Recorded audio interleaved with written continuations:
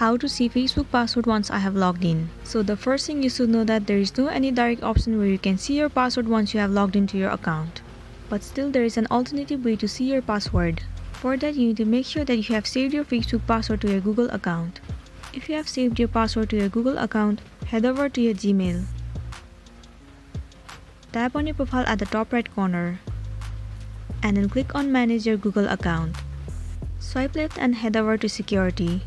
Scroll all the way down and you'll find the option of Password Manager. Tap on it. Now right here just tap on facebook.com.